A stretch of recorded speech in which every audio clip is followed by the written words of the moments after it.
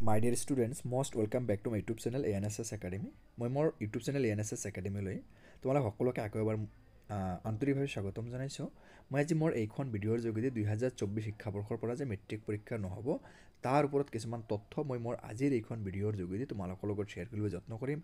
আমাৰ মাননীয় শিক্ষামন্ত্ৰী ৰণোজ পেগু ছাৰ আৰু অসমৰ মুখ্যমন্ত্ৰী ডক্টৰ হিমন্ত বিশ্ব শৰ্মা ছাৰে যিখিনি কথা কৈছিলে এই গোটেইখিনি কথাৰ ওপৰত এখন আৰ্টিকেল প্ৰকাশ পাইছে। আৰ্টিকেলখন মই মোৰ আজিৰ এইখন ভিডিঅ'ত তোমালোকৰ লগত শ্বেয়াৰ কৰিবলৈ যত্ন কৰিম। কিন্তু তোমালোকে মনত ৰাখিবা মেট্ৰিক পৰীক্ষা এইটো এটা ইতিহাস হৈ থাকিব।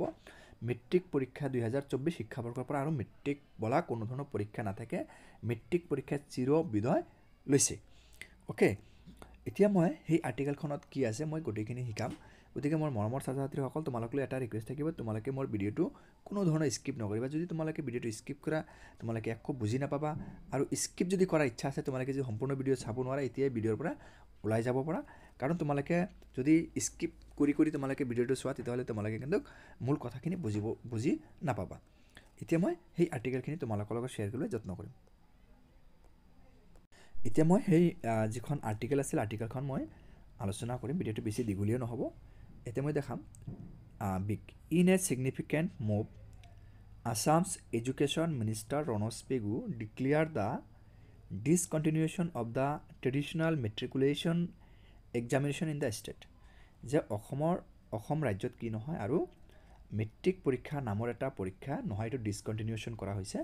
ঠিক আছে, এতিয়া নেক্সট আছে Pegu reveal date হেন্সফৰ্থ class 10th examination would adopt a model similar to those of class 8 and class 9 assessment.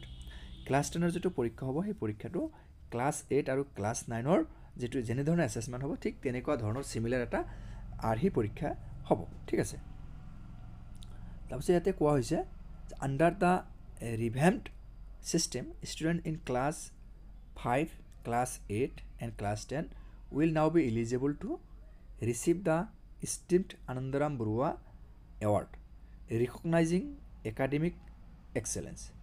সিহঁতৰ যদি একাডেমিকভাৱে কোনো ধৰণৰ এক্সেলেঞ্চ থাকে তেতিয়াহ'লে ক্লাছ 5, ক্লাছ 8 আৰু ক্লাছ 10ৰ ছাত্ৰ ছাত্ৰীখিনি যিখিনি ইলিজিবল হ'ব সেইখিনি ছাত্ৰ ছাত্ৰী কি পাব? আনন্দৰাম বৰুৱা এৱাৰ্ড পাব।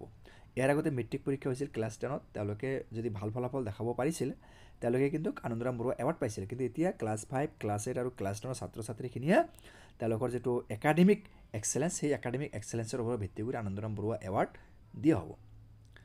দিছ decision alliance with the গভাৰ্ণমেণ্টছ border ইফৰ্টছ two modernise the education system. আৰু এইটো শিক্ষা ব্যৱস্থাটো আৰু বেছি আধুনিকৰণ কৰাৰ এটা অংশ হিচাপে চৰকাৰে এই সিদ্ধান্তটো গ্ৰহণ কৰিছে। অ'কে, নাও the next CM Himanta Biswa Sarma had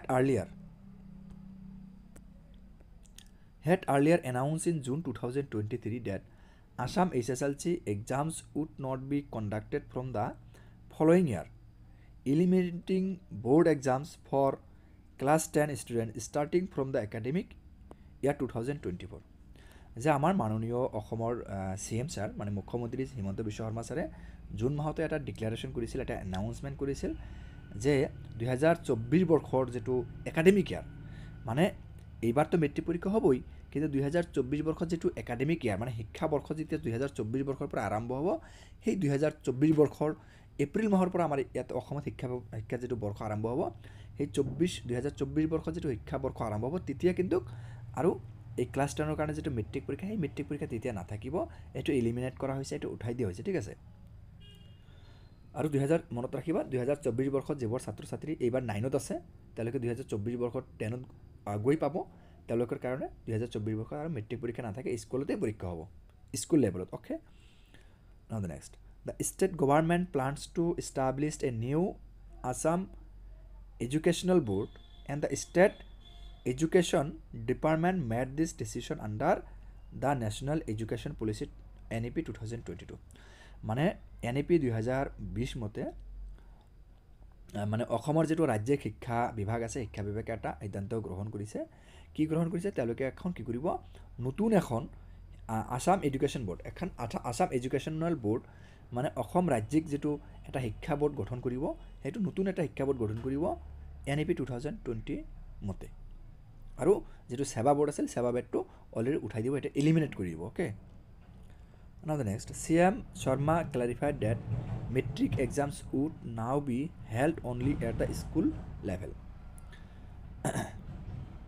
Metric exam to কি হ'ব এটো স্কুল লেভেলত হ'ব এটো বোৰ্ডত হৈ গৈ কেটামান স্কুল মিলি একেলগে নহব emphasizing alignment with the new education policy আৰু এটো নতুন শিক্ষা যেটো পলিসি আছে সেই পলিসিৰ ওপৰত গুৰুত্ব বেছিকৈ দিয়া হ'ব ঠিক আছে while assuring that employees of the existing SEBA Board of Secondary Education Assam would not lose their jobs CM Sharma stated that the creation of a new board was imminent যদিও এখন নতুন এখন বোর্ড গঠন কৰিব তথাপি কিন্তু সেৱা বোৰ্ডৰ যিবোৰ কৰ্মচাৰী আছে এমপ্লয়ি আছে তেওঁলোকৰ কোনো ধৰণৰ জব নাযায় তেওঁলোকে যত যি পোষ্টত আছে সেই পোষ্টখিনি তেওঁলোকৰ থাকিব হয়তো নতুন বোৰ্ডত হলে কি হিচাপে দিয়ে হেতু নাজানো কিন্তু হেতৰ জব যেটো আছে চাকৰি যেটো আছে চাকৰিখিনিও নাযায় গতিকে কি কৰা হ'ব ইয়াতে এটা কথা কিন্তু কৈছে emphasising alignment with the new education policy নতুন শিক্ষা নীতি যেটো আছে তাৰ ওপৰত কিন্তু যথেষ্টখিনি